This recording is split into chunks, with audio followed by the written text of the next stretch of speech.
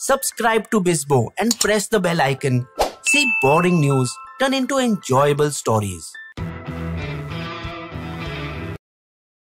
High up at 18,000 feet in Ladakh, along the line of actual control bordering China, Indian soldiers face a deadly enemy that refuses to budge despite innumerable rounds of talks.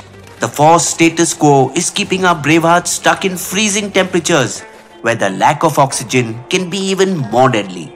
7,296 of our warriors have been admitted to Leh Hospital for various respiratory disorders, frostbites, etc. since the first Galwan clash in June 2020.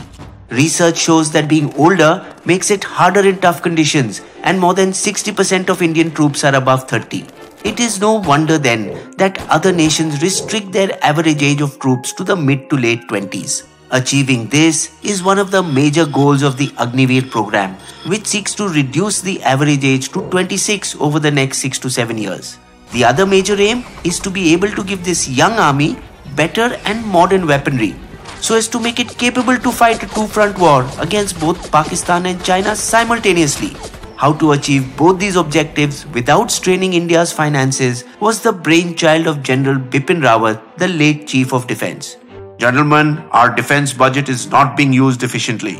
Payments towards pensions and salaries had gone up 4 times in 10 years, while spending on the upgradation of weapons went up only 2 times in the same period. Last year, just about a quarter of its $67 billion budget was spent on it, while double of it went to salaries and pension. And the ratio is worse for the army, which gets the lion's share of 58% of India's defence budget.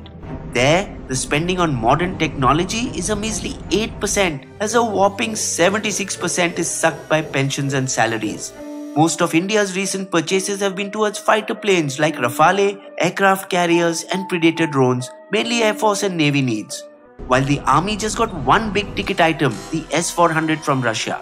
Pensions further ballooned after the implementation of OROP, one rank, one pension in 2014. Where 34 lakh ex-servicemen, irrespective of the year of retirement, got pensions as if they were retiring today.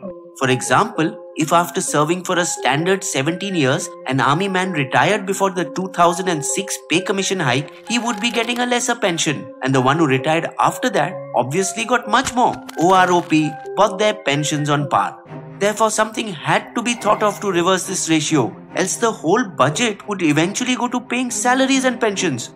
Increasing the defence budget from 2% of GDP to 3% was one way to do it, but the government is already running a huge fiscal deficit.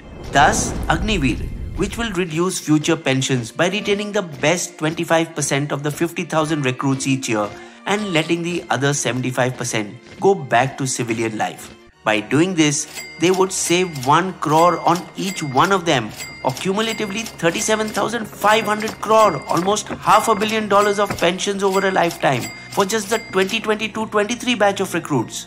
Even a super rich country like the US retires 80% of their personnel without pension, as does China, which lets go of most of its 4.5 lakh annual recruits after serving for just 2 years, which is why they, like other armies and our neighbors, control the amounts being spent under these heads. The money thus saved on pensions can now be used for the second major aim of Agniveer, upgrading technology and weaponry, which has increasingly become more important than boots on the ground, as warfare is now mostly high-tech.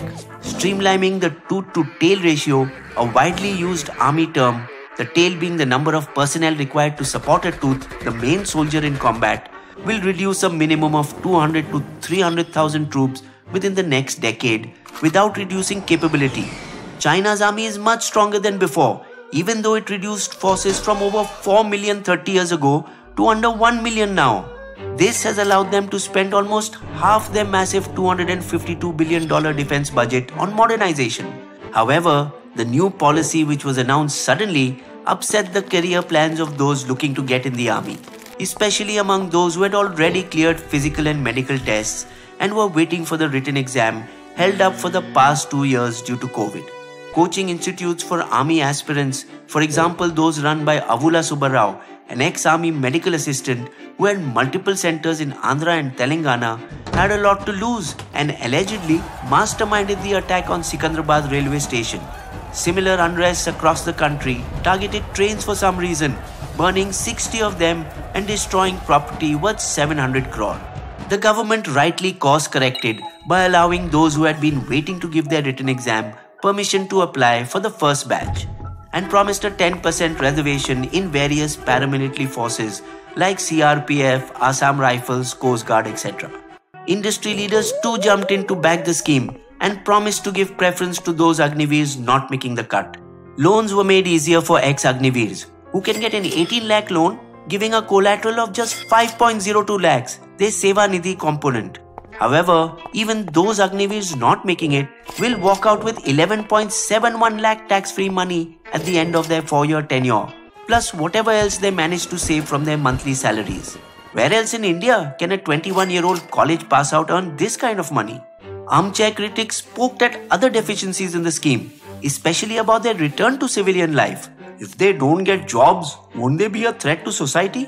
That the Jat, Sikh, Rajput, Dogra and Gorkha, time-tested and highly motivated regiments, a tradition begun by Lord Roberts in the late 19th century during the British era, will gradually be phased out, affecting morale, because the army wants an all-India, all-class regiment. The army tried to calm things down by hinting at flexibility. It's sort of a pilot project, but with very clear timelines, yet it can be tweaked after 4 to 5 years.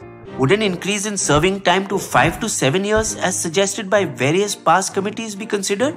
Unlikely, because the longer they are in the army, the more difficult it will be for returning Agniveers to adjust to civilian life. However, the army's similar experience earlier with short tenure officers was not very successful. What started as a 5-year stint was raised to 10 years, and even an option to extend till 14 years was created in 2006, beating the scheme's very purpose. This time though, there is a clear and present danger ahead, and India's defence forces cannot afford to be complacent. Bisbo's limerick.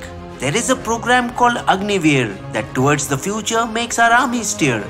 A two-front war we cannot ignore. This creates a fighting unit that our foes will fear. You will also find these sources listed in our video description section.